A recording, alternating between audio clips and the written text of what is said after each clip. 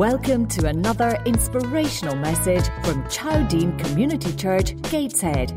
For more information about Chowdean, visit www.chowdean.org.uk. We hope you enjoy the podcast.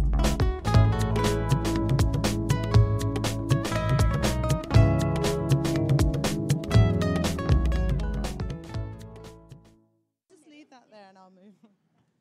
It's because I'm going to play a video clip in a minute. So what I thought I'd start with is a story. We're a storytelling movement, and because for us, we're not an organization who's all flash and all the rest of it. We really believe that God is the God who gave up his own life to reconcile us to him, and the stories of reconciliation and transformation is what keeps us going. It's what lets us see that our faith is living and active. So what I wanted to do, because it was Father's Day, and we were really thinking about this, about how even though we work in an area where so many fathers are absent or haven't had a good experience, he is such a good father. God manifests himself as a father of reconciliation. And so what we're going to watch is a story of one of the men and women who I've had the privilege of knowing over the last little bit.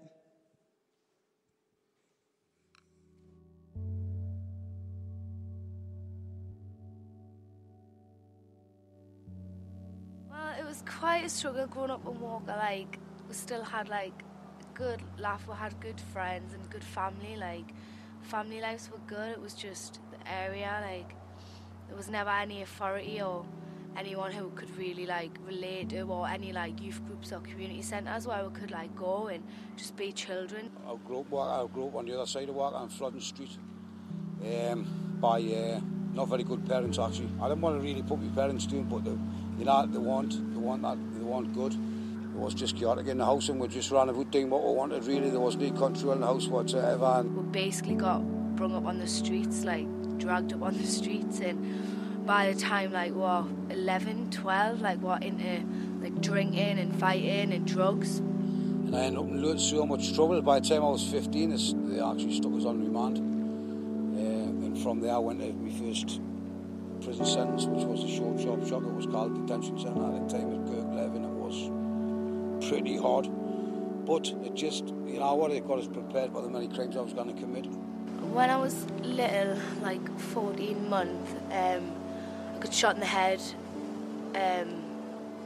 by this man who came around the house, and I think he was going to tax me dad, or maybe it was something to do with drugs, but my dad was selling drugs, and that's how it happened. So basically I got shot from my dad.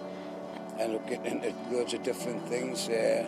One of them was money lending, dealing in cigarettes and beer and loads of different things. So I had my fingers into that much.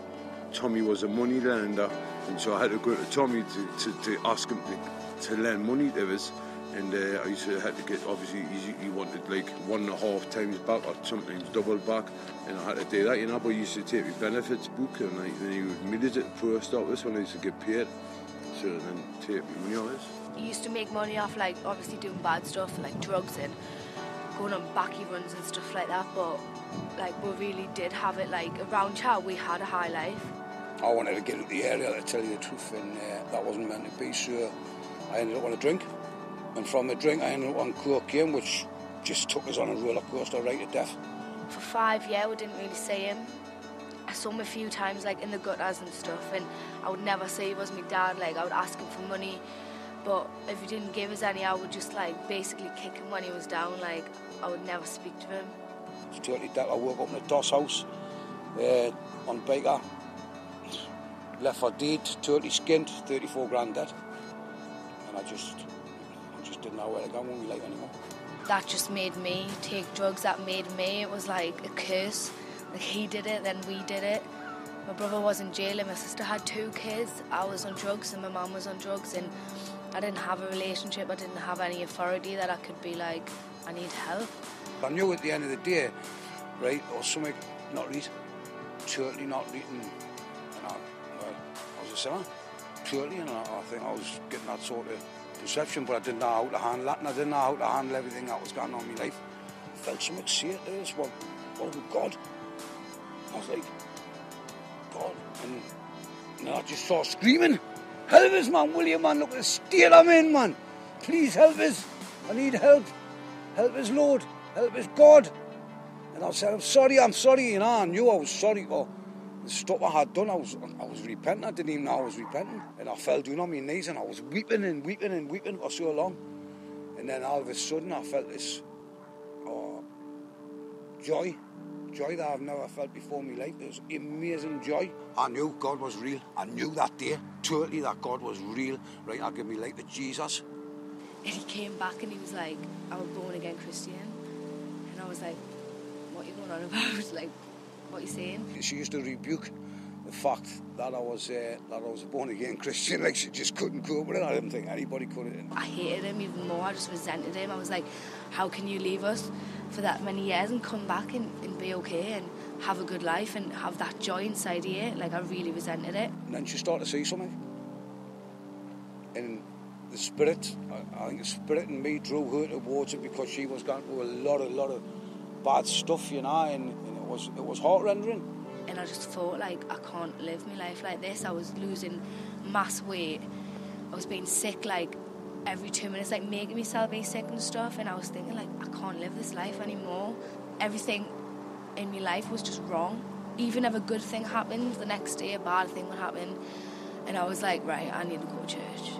Cassie actually got saved that night when Pastor Banjo was telling his testimony about what happened to him in Africa, and Cassie just, like, you know, she felt the Lord, and just when he asked people to stand up who would like to give their life to the Lord, and my daughter stood up, and I was like, whoa, this is amazing. This, like, I've been rabbiting on for 3 years now, all of a sudden, bang. It's mental how much has changed. It's just more mellow as well. I couldn't ask for a better life now. I'm just a totally new person. I am still loud and I still have that about us, but God's using it in a good way. God's using it to speak to people that have lived the life I've lived. The more she started going on about it, I started listening, and it started to make, like, sense, and I was, like, really intrigued. I wouldn't be here today without her, I guess. I wouldn't become a Christian myself. I'm going to university and I work in the stage. Like, that doesn't happen for people like me. God has really changed my life. Jesus is sure the way to, like, you know, sort our problems out and, you know, to try to understand them and bring them out more rather than the way because she was angry. She was angry too and all, you know, but knew she didn't actually talk about them. For me dad, like, he went from having everything to being nothing to now having nothing for being everything. How's he changed? It's 180 degrees. I mean, you know, he's been fantastic. He's on the streets. He's preaching to the people who need it. You know, the vulnerable people who need it. You know, the addicts, the homeless. You know, the people in the prison. It's amazing what God has actually done, and I can't wait to see what else he does. And I just really can't. You know, since then, our relationship, right, she lives with me, you know, and it's just getting better and better and better and better. And this is what Jesus does. He brings relationships back. It's just totally amazing. Totally amazing. I now have a Heavenly Father and I have my Father. Like, it's so amazing. Jesus had just given us everything I needed. Like, we live together and we pray together and we worship together and we just serve the Lord together in our own community and stuff. It's absolutely amazing. Like, I never ever thought I would have a relationship like I have with my dad that I have now. It's so amazing. It is, yeah.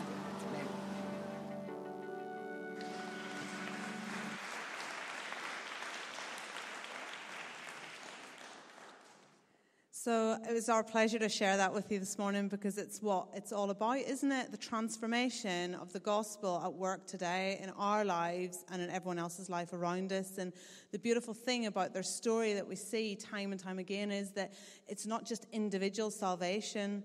It's whenever God starts to transform someone's lives, he transforms whole families and whole communities.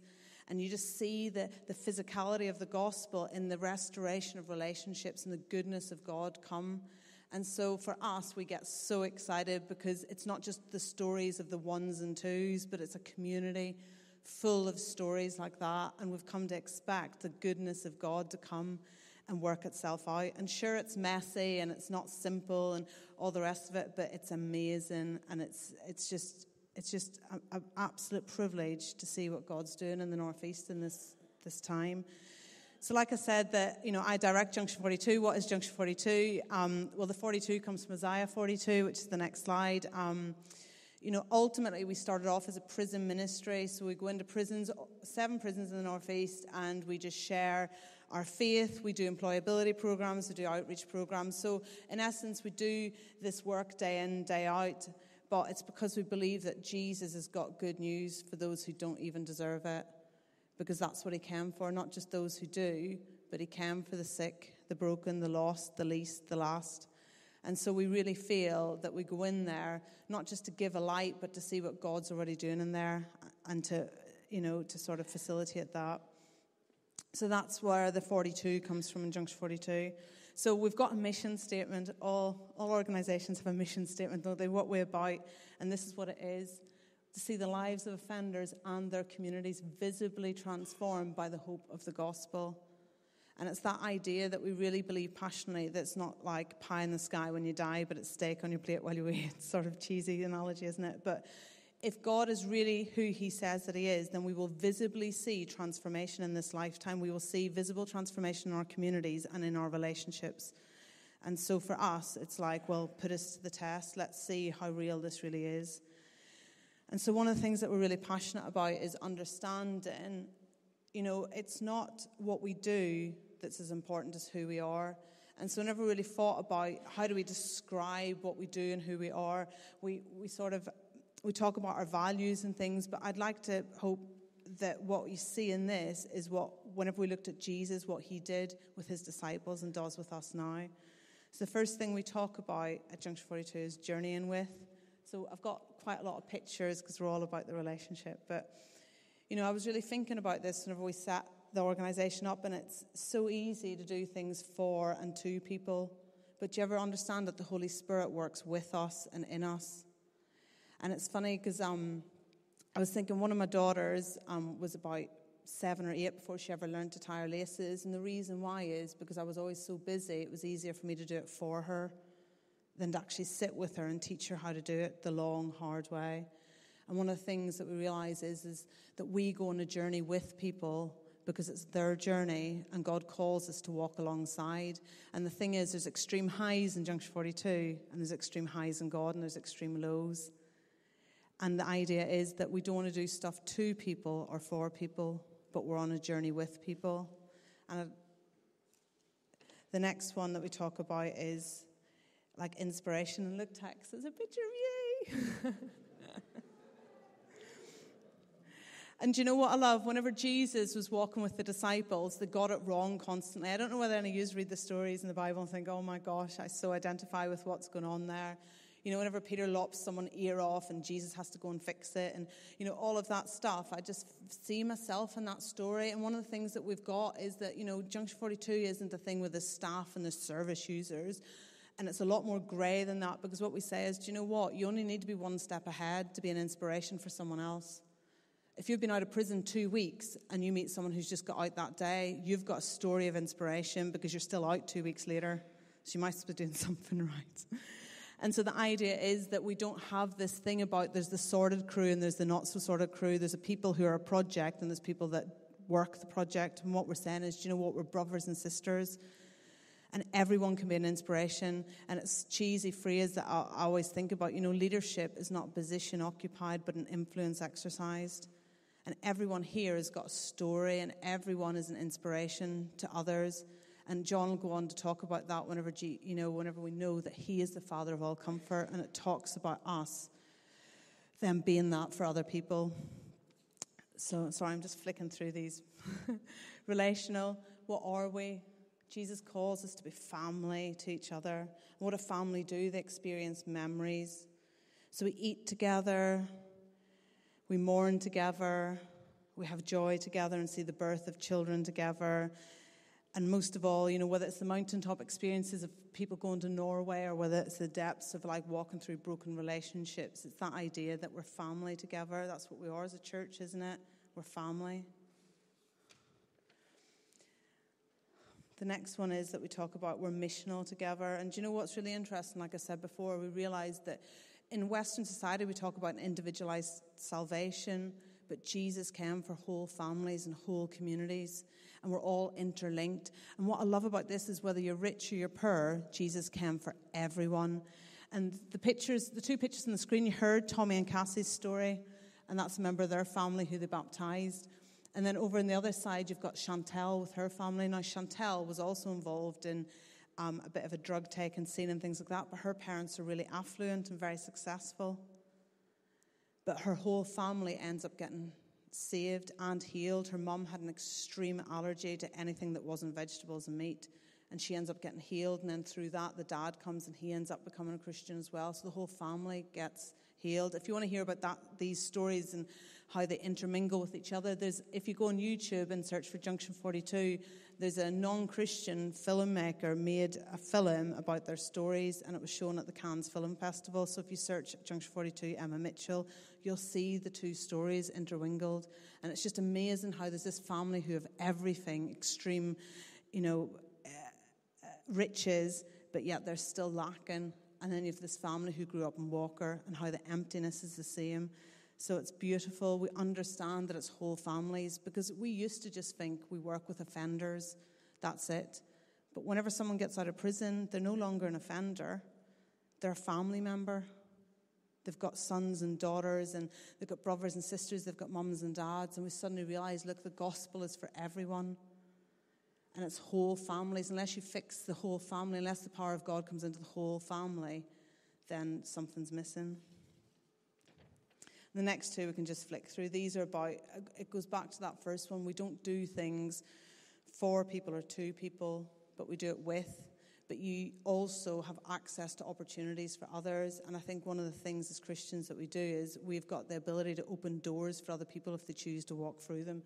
So the next two slides just sort of show some of the things that we've been doing together. We've done like some theological training. We do some job clubs. We present opportunities to people that they might never have had. So many men and women don't even have a passport. They've never been out of their community. So what is it if you've never been to university to start thinking about going to university? Cassie has just finished a degree in business and management. She's done so well, but she never thought that, like she says, a girl from Walker would even think about that sort of stuff. She's travelled halfway around the world. She's got a passport. The idea that people start to believe that they've got the opportunities that other people have. And that's what being part of family is all about. So, I feel a bit like I've done the Junction42 presentation and explained who we are. And I apologise for that. But what I'm trying to say is, look, this is what it is to be family in very pragmatic ways. We look at Jesus and who he was. And John's going to come and share a little bit, but I just wanted to share a story it's on my phone.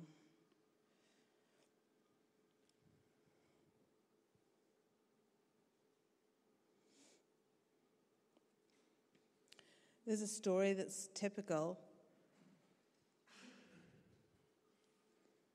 of the community that we're part of. So it's someone else's story that I'm just going to read out. I grew up in a criminal family where prison and violence, especially domestic violence, was the norm. With my dad in and out of prison, my mum was at home struggling to cope with us 4 wild and uncontrollable children who she periodically placed in care. I loved my mum and dad very much, and back then I couldn't understand my mum's need to be loved and why she would sleep with different men while my dad was in prison. I was desperate for my mum to stop and threatened to write to my dad if she didn't. She didn't, so I picked up the pen. When I turned 11, my dad got released from prison, and after a drink-fueled reunion, Mum and Dad returned home arguing. This escalated into violence. My 2 brothers, sister, and I screamed as we watched our mum being beaten. The babysitter tried to restrain us in our desperate bid to rescue Mum, but she is dragged upstairs by her hair frozen with fear. I break free from the babysitter and run up the stairs begging Dad to stop. The night ends with me peering through a crack of barricaded doorway to see the carpet seeping with the blood from my mum's lifeless body, which has been stabbed multiple times. The scene is quite eerily quiet as my dad lies motionless after an attempt to take his own life. At that moment, my world changed. I lost my mum to death and my dad to prison. After this, I was put in the care of my grandparents, but they blamed and despised me. After all, as the judge said, it was my letters that made my dad do it. This led to the neglect, violence, and abuse from my uncles and grandparents. You see, these were the people who were supposed to love him. And perhaps you won't be surprised to hear the outcome of this guy's story. Truancy from school, running away, petty crime, drug taking. And from the ages of 17 to 24, he was a full-blown alcoholic heroin addict and a regular guest at Her Majesty's pleasure, sampling many of the establishments in this country. You see, in what we do, what do we see? Do we see that he is a victim of circumstance, upbringing, and experience, who is to be pitied and his current behaviour excused? Do we feel sympathetic? Or do we see him as a criminal drug addict who you have every reason to be cautious of? Do we feel fearful? Or do we see an individual who is too far gone, too much has happened, and the need is so great and complex, it's impossible to entangle, and we feel overwhelmed? Well, the thing is, just perhaps God has got a different narrative. Perhaps he wants us to see a future leader who's got potential to overcome the addiction, whose pain, adversity, and struggle has developed character, empathy, and grit. Someone who has the ability to give, hope, and believe so much more than any of us ever could. You see, whenever we believe that, we feel hope. And so that's where the scripture comes into play, and it's the last scripture that we'll put on, and John's going to come and chat to us, because he is the Father of all comfort, who comforts us in our trials so we can reach out and comfort others with the same comfort we ourselves have received.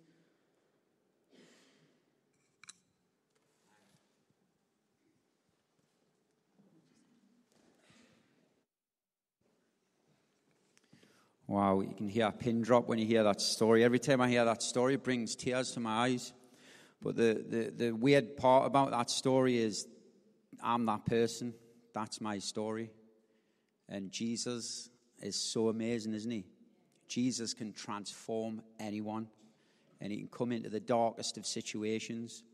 And one of the big things that I believe is that the gospel is the power of God unto salvation to everyone who believes. So the gospel has transformational power in it to transform the darkest souls. And I'm a local lad. I'm from the Felon. Yay! I actually said this. I went to a CVM conference. I says, I'm from Felon. This old guy pipes up, no, you're not. You're from the Felon. And I forgot, yeah, I'm from the Felon, actually.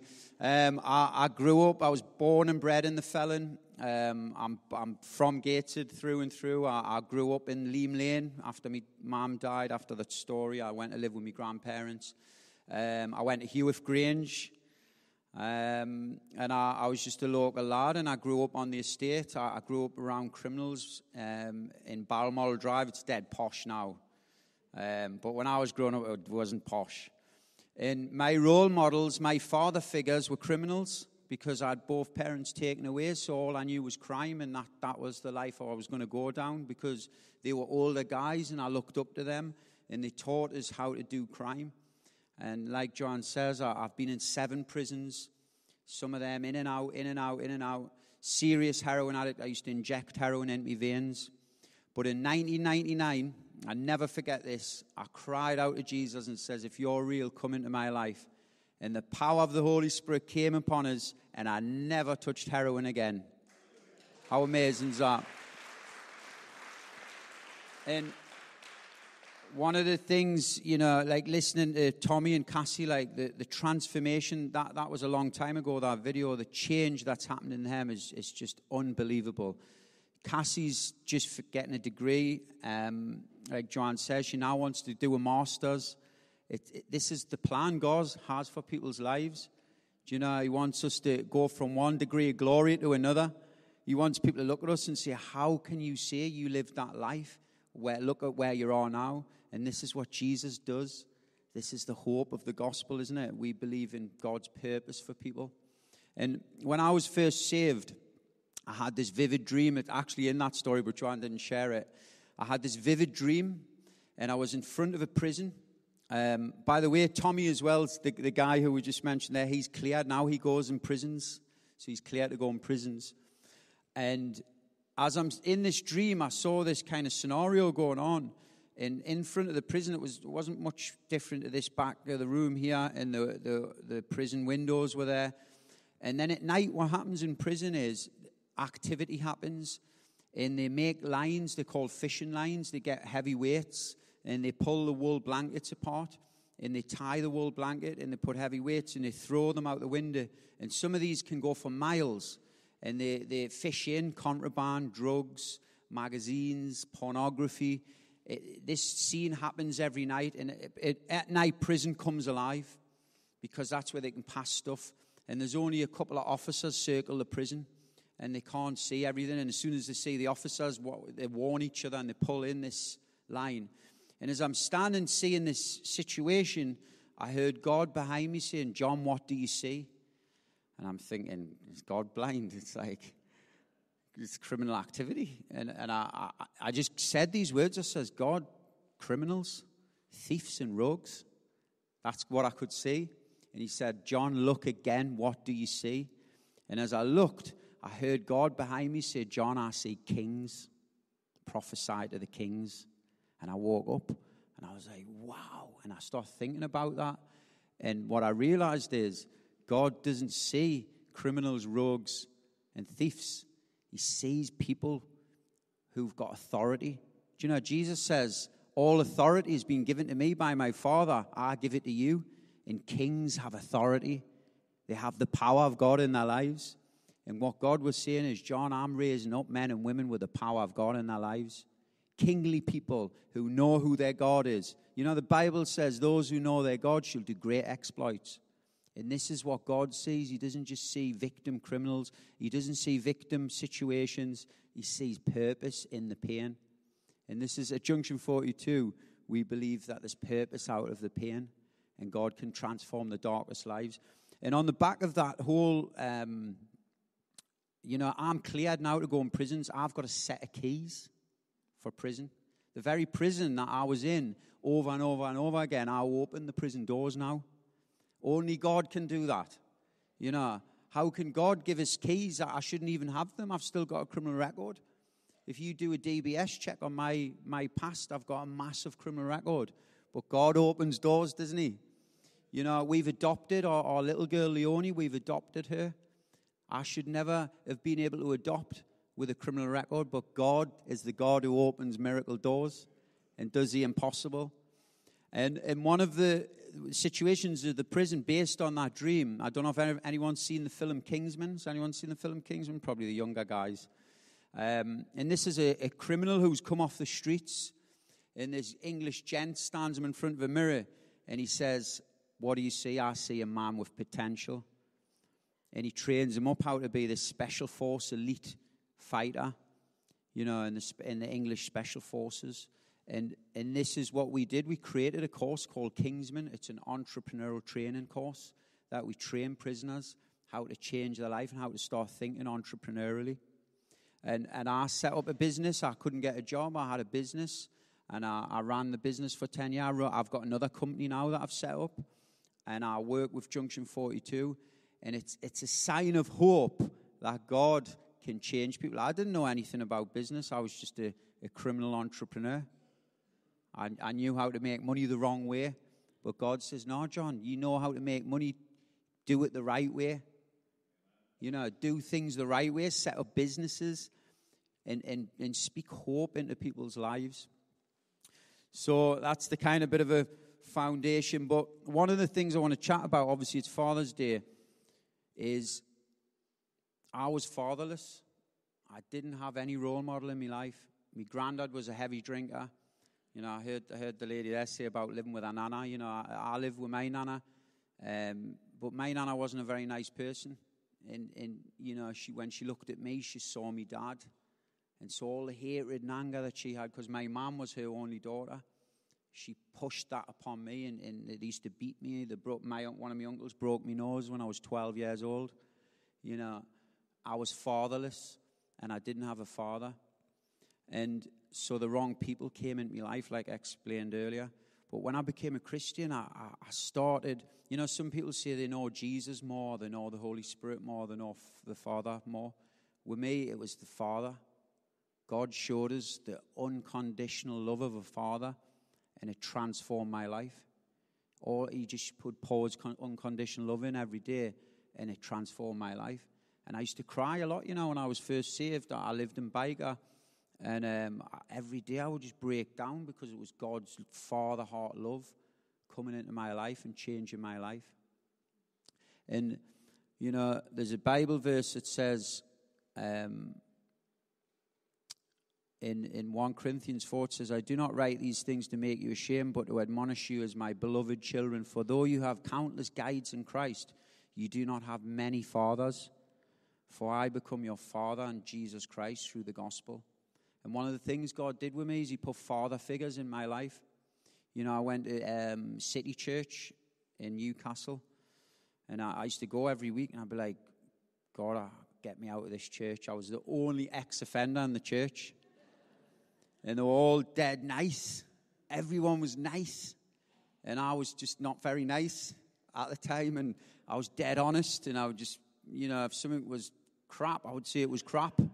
You know, and people would be like, oh, Flo, he's saying, like, real words here. It's like, and, you know, when I first went in, there was handbags lying around. And I had to kind of slap my head and say, stop looking at people's possessions, John. You've changed. The old man's dead. The new has come. But God spoke to us and says, John, there's fathers here. I want you. You know, I had a dream, a vivid dream. God speaks to me through dreams. I would be slagging off the leaders every week to God. And in this dream, they were sitting around this round table, and they all had silver hair. And I woke up, and I knew instantly God would say, listen to them, John, because they have wisdom. And God said, stay in that church. I stayed in that church for 10 years. That's how I met Joanne. Joanne came to City Church. And God transformed us by people who become fathers in my life. One guy who's counseled us quite a lot, and he did our marriage prep, and we've also had marriage counselling after that. People say marriage counselling. You run an organisation, yeah, because we understand that we need fathers in our lives, and we need God's counsel. And we didn't get divorced, so it kept us going. We've been married how long now, John? 14 years. By God's grace. But God needs fathers. There's many mothers and fathers in this room. And God wants fathers and mothers to train up the younger generation, to train up the people in Gateshead, to disciple them. You know, like Joanne says, a lot of the guys where I'm from the council estates, most of them didn't have mothers and fathers in their lives. So they went off the rails. And one of the things, you know, just recently, our girls, God he's teaching me how to be a father to my girls and how to train them. You know, the Bible says, train a child in the way it should go when it's young, and it won't depart when they're older. And one of the things about God is, what I've learned is he's a God of discipline. You know, it says God disciplines. I want to read this out. For what son is there whom his father does not discipline? If you are left without discipline in which you have participated, then you are illegitimate children and not sons. Besides this, we have had earthly fathers who disciplined us, and we respected them. Shall we not much more be subject to the Father of spirits and live? For they disciplined us for a short time as it seemed best to them, but he disciplines us for our good, that we may share in his holiness. For the moment, all discipline seems painful rather than pleasant, but later yields the peaceful fruit of righteousness to those who have been trained by it. I looked up the word discipline. It means to train and to be self-controlled. And just yesterday, I was in the house and I felt the Holy Spirit say, John, you have to discipline your girls, and you have to be consistent with it, because discipline's not nice. They'll not like you for it. You're their dad. You're not meant to be liked. You've got to train your children the way to go, but they'll respect you for it as time goes on. And you know, At 10 o'clock last night, I get a text. I don't know. I was in the bedroom, me and John were chatting, and I went downstairs, and as I went downstairs, Kezia's phone got a text at 10:15. She's 9 years old. So I goes, whoa, what's going on here? So I didn't even know the pin for the phone. I'm telling you, these days you've got to be careful with your kids' phones. We've got to watch them like a hawk. So I basically goes up to Joanne. She opens the text, and it's on her phone. But this guy's texting Kezia, saying, your friend Neela, I don't have feelings for her, blah, blah, blah. And I'm listening to this text. I'm thinking she's 9 years old. So I went, right, where's the dad live? That was the old self coming up there. And so I text the boy. I says, look, it's unacceptable. Joanne's like, no, he's like 9 years old. I went, I'm texting this boy to tell him not to text me daughter. So I says, look, it's unacceptable. It's 10:15 at night. You're texting my daughter. I'm going to chat to your dad. I get a text straight back saying, I'm really sorry, sir. And I'm like, I felt compassion for the young guy. He's probably panicking. He's lying in bed. He's like, crap, what have I done? And so I said, right, I'll let you off this time. Don't do it again. But then this morning over breakfast, the girls had made this lovely breakfast. I gets up and we chatted to Kezia and we're saying, Kezia, you've got to be wise with your phone. And we really imparted wisdom to her. And we said, look, what we're going to do is you can't have your phone anymore for bed. Because she uses her phone for her alarm clock. We'll get your alarm clock. We'll take your phone out. Because we know Kezia wants to do the right thing, but she's getting influenced by all these outside situations. And when I grew up, I didn't have a father figure to impart that wisdom to me. I was just lived an unruly life, and I became, because I didn't have those boundaries, I lived an unruly life. But I've had a father who sat me down and said, John, look, don't go this route. Achieve in your life. I had dreams when I was 11. I remember I had dreams for my life. And if I had a father who was there for us, training us to go, my dreams, I would have lived a much better lifestyle. And so to challenge the people and the fathers in here, find people who you can disciple. Find young people, because they're out there.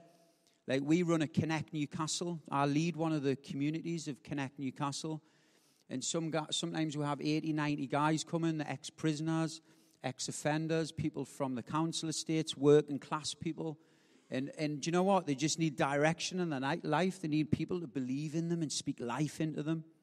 And that's what Jesus did, didn't he? Grabbed 12 disciples who are, like John says, were a funny old bunch. Want to call down fire from heaven. Sometimes it's like killed people. And they were messed up guys, but Jesus believed in them and spoke. And do you know what Jesus said? They said, show us the Father. He says, I've been with you the whole time. I am the Father. Jesus is the Father is in me, and I am in the Father.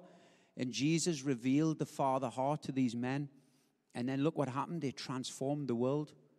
And this is what we believe at Junction42. These men and women we're reaching are the next leaders. Why not be the next politicians? Why not be the next people in purpose, in the councillors and businesses? Why not? That's how God sees. He sees men and women of potential. So if anyone wants to get involved with Junction42, we do a lot of different things. One of the big things we do is employment, and we're always looking for volunteers, people who've got time on their hands and they want to actually practically help. Some of our guys go in prisons. I think when people hear prison ministry, they go, whoa, it's a bit rough going in prisons. But you know what I've found in prisons? The guys are the most respectful guys you'll ever meet. They never put it in. They stop swearing when they come into the chapel. These are guys who've probably taken drugs and violence, and then as soon as they walk in the chapel, they stop swearing. And it's amazing what God does. Just like... sorry to have to say this, Tex, but like Tex, I met Tex in prison. Served a massive prison sentence. God's totally transformed that. How long have you been out now, Tex? 3.5 years. And God is blessing his life. He's in all these music bands. He's played in the Clooney. He was in Leisures Park yesterday. God's raising him up. You've even been in the House of Lords, haven't you, Tex? House of Lords. How amazing's God, isn't he? Amazing. So if you want to be involved and get excited about God and seeing transformed lives, come and help with Junction42. We've got some banners there, and we've got some cards. If anyone wants to leave their details, we'll get in touch. One of the staff members of Junction42 will get in touch. So thanks for listening to us today.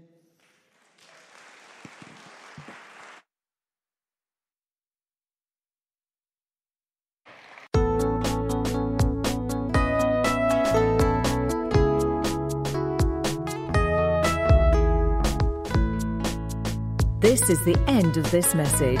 We hope you enjoyed it. If you want to find out more about our church, please visit www.chowdean.org.uk. And please take a minute to rate our podcast on iTunes.